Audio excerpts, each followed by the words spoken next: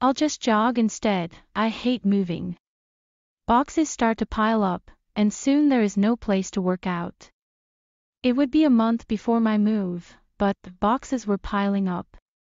The only space I had anymore was my kitchen and bedroom. My workout time and my self-care time are essential. When you live with mental health struggles, it is important to find a coping skill you enjoy, especially if you decide to not go the medication route. For me, I just enjoy a fun dance workout, some yoga, jogging, and my scented witchy bath products for doing bath magic. When I do not get some kind of movement in, I feel less like myself. Myself is a 39-year-old bilingual trainer and now reach worker, avid reader, with a love of things occult and witchy. With the moving boxes taking up my workout space, I decided to do yoga and meditation outside on the front lawn of my 4-story brick building. I was clad in some baggy yoga pants and a baggy t-shirt and had my dark brown hair in a messy bun. Yoga for me is pretty easy. I am not as limber as when I was in my 20s, but I can bend and stretch. It is the meditation that is not. Living with ADD and anxiety makes it difficult to sit and breathe, and not allow your thoughts to get the better of you. I am that person who can just lay awake at night thinking of things from a year ago, and be up until some ungodly hour of the night because of it. I needed meditation though. I'd had a busy week at the not-for-profit I worked at, and the decompression would be good. I turned my meditation app on, closed my eyes, and breathed in and out, trying to focus on the voice of the woman leading me in meditation. She had a quiet and calming voice. She really made this seem easy. Wait. Did I have my house keys? Oh yeah, I did, in my pocket. Then I could hear the loud obnoxious pedal tour come by on their bicycle built for 20 or however many people it was. Just breathe. Then came a delivery drive, then a couple talking walked out of my building. I can do this. Breathe. Clear your mind. Hey Lisa. How are you? I opened my eyes. Hi Sean. I'm good. How are you? Good. Just out for my constitutional. Sean was a neighbor who lived with some PTSD and TBI. I couldn't hold it against him that he interrupted my meditation, but I was a tiny bit annoyed. It seemed like the universe did not want me to meditate. Well, enjoy. He went on his way. Oh my God, what are you doing? You have got to be kidding me, I thought. A tall, thin, and clearly inebriated young woman was walking by me. I had seen her before walking down my street, and she always seemed a little off. I'm trying to meditate, what does it look like? I thought to myself, but I ignored her. She looked out of it and anything I would say wouldn't really matter. I closed my eyes again, breathed, and then my phone started ringing, and that paused the meditation. People know not to call me unless it is an emergency. I am more of a texter. It was a number that I did not recognize calling. It was quite clear that meditation was not in the cards for today. I'm just going to jog, I thought to myself. I enjoy that more anyways. It is perfect for ADD and anxiety. I don't have to be still, I don't have to try to silence my thoughts, and focus on my breath. Jogging can actually help me to work through thoughts and anxiety. So, I set a timer on my phone, and put my run app on. When I was younger, I ran cross-country and track, always preferring to sprint short distances, but, as an adult I loved my 2 to 5 mile jogs. When I was younger I gave up cross-country as soon as I could, and that was middle school. I now enjoy the change of scene as I run through different areas of the city and love the sounds, and the different vistas as it goes from day to night. I can put on a good playlist and jog. I jogged up my street, waved hi to my friend who worked the bodega I would frequent, by my favorite neighborhood bar, and by the local burger joint. By the time I was done jogging, I had run a total of 3 miles. I felt way more relaxed. My legs were screaming at me, but I felt rejuvenated at the same time. I was more relaxed than I would have been with meditation. I was bathed in sweat, and decided a bath was in order. I first grabbed a ginger fizzy water and then peeled my sweat-drenched clothing off and put them in the hamper and filled the tub with a bath potion of 7 different salts that were supposed to bring prosperity amongst other positive things. I climbed in and added a bath bomb as well. I good washed my face and hair, and then just lay back in the tub. I'm calm, I said to myself. I'm calm. The warm water engulfed me and melted away the aches from my run. I put on a soothing playlist and I closed my eyes as the vapors from the bath bomb permeated my senses. I breathed in deeply, enjoying the scent of lavender. Took sips of my fizzy water. AMD could feel myself so relaxed, I was ready to fall asleep. I did it. I was able to finally meditate. Ready for a... Thay vào đó tôi sẽ chỉ chạy bộ, tôi ghét di chuyển. Những chiếc hộp bắt đầu chất thành đống, và chẳng bao lâu nữa sẽ không còn chỗ để giải quyết. Phải 1 tháng trước khi tôi chuyển đi, nhưng các thùng hàng đã chất thành đống. Không gian duy nhất tôi còn lại là nhà bếp và phòng ngủ. Thời gian dành cho công việc và thời gian chăm sóc bản thân của tôi là rất cần thiết. Khi bạn sống với những cuộc đấu tranh về sức khỏe tâm thần, điều quan trọng là phải tìm được kỹ năng đối phó mà bạn yêu thích, đặc biệt nếu bạn quyết định không dùng thuốc. Đối với tôi chỉ thích một buổi tập khiêu vũ vui vẻ, một số bài tập yoga, chạy bộ và các sản phẩm tắm có mùi thơm của tôi để thực hiện phép thuật tắm.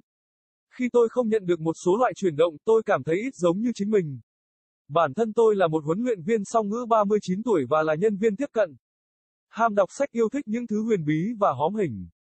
Với những chiếc hộp di chuyển chiếm không gian làm việc của tôi quyết định tập yoga và thiền bên ngoài trên bãi cỏ phía trước của tòa nhà gạch 4 tầng của tôi. Tôi mặc một vài chiếc quần yoga rộng thùng thình và một chiếc áo phông rộng thùng thình và để tóc màu nâu sẫm búi rối.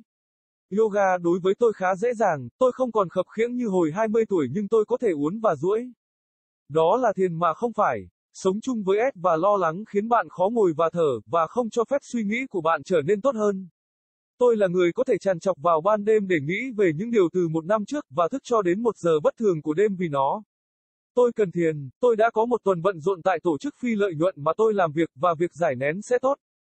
Tôi bật ứng dụng thiền, nhắm mắt và hít vào thở ra, cố gắng tập trung vào giọng nói của người phụ nữ đang dẫn dắt tôi trong thiền định. Cô ấy có một giọng nói nhẹ nhàng và êm dịu, cô ấy thực sự làm cho điều này có vẻ dễ dàng. Chờ đợi, tôi có chìa khóa nhà không? Ồ đúng rồi, tôi đã có trong túi của tôi. Sau đó, tôi có thể nghe thấy tiếng đạp ồn ào đáng ghét trên chiếc xe đạp của họ được chế tạo cho 20 người hoặc dù nhiều người như thế nào.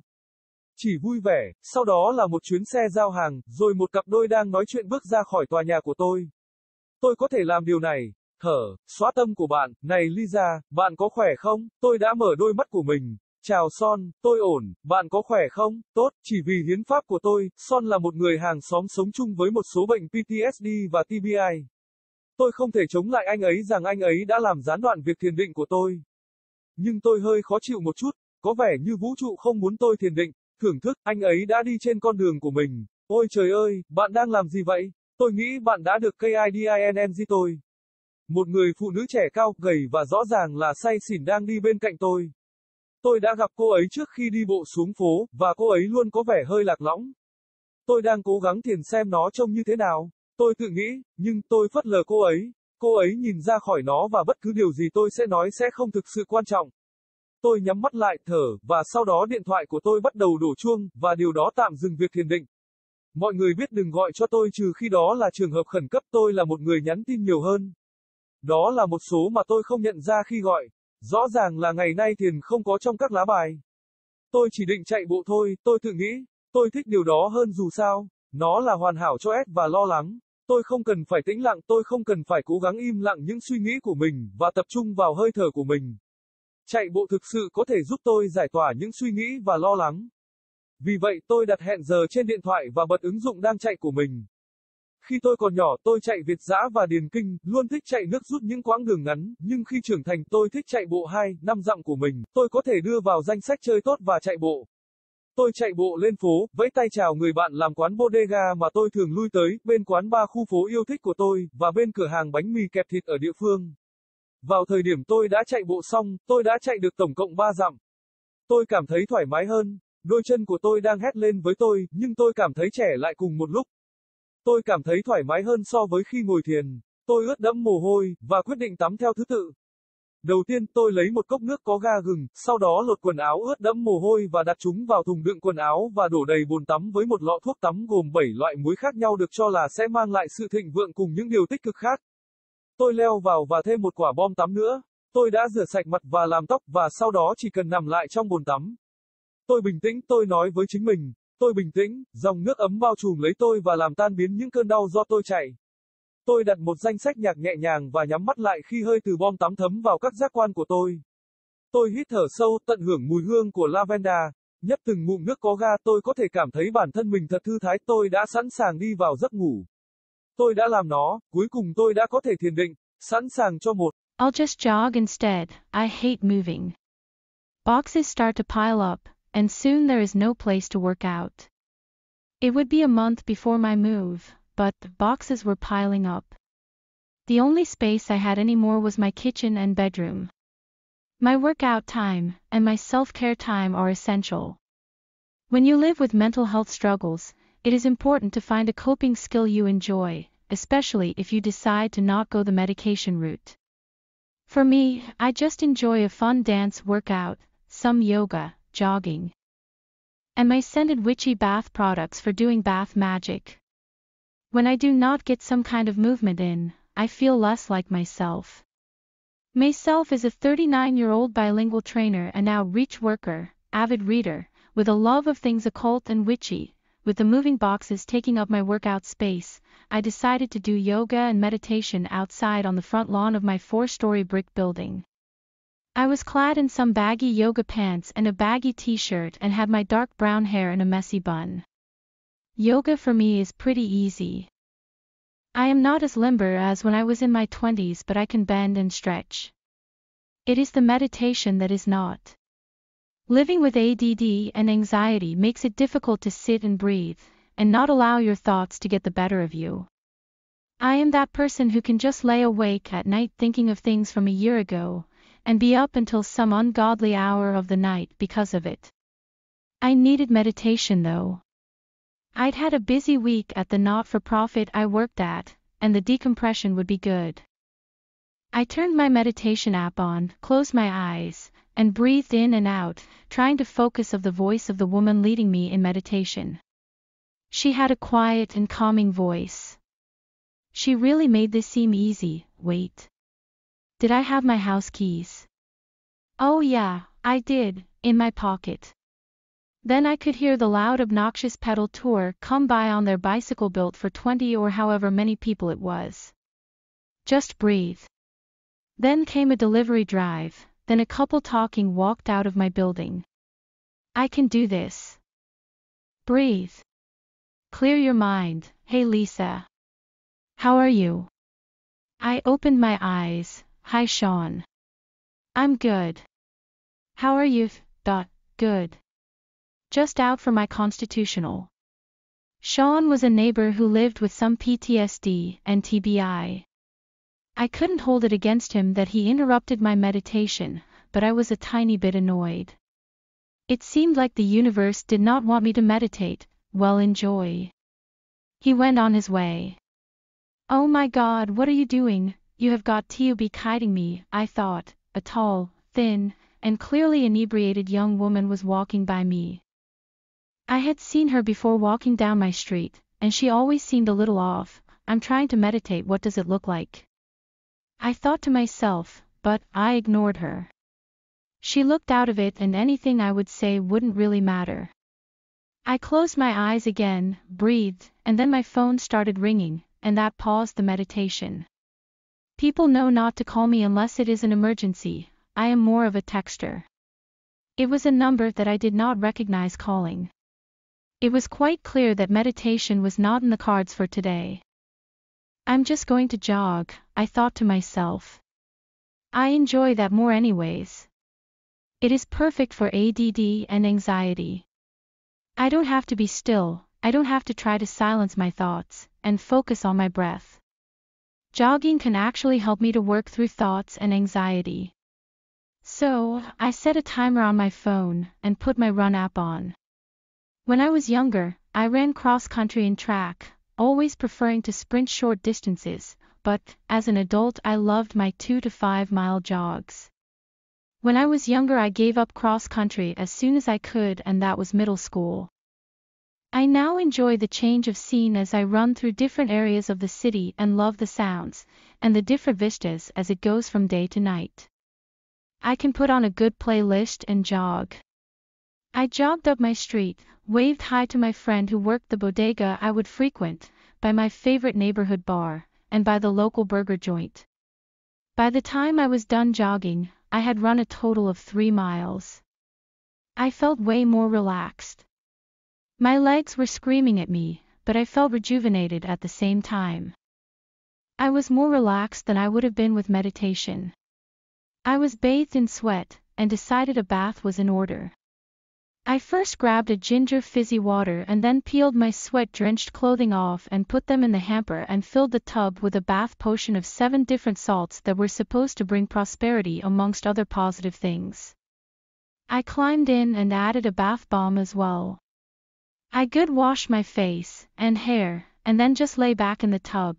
I'm calm, I said to myself. I'm calm. The warm water engulfed me and melted away the aches from my run. I put on a soothing playlist and I closed my eyes as the vapors from the bath bomb permeated my senses. I breathed in deeply, enjoying the scent of lavender. Took sips of my fizzy water. AMD could feel myself so relaxed, I was ready to fall asleep. I did it. I was able to finally meditate. Ready for a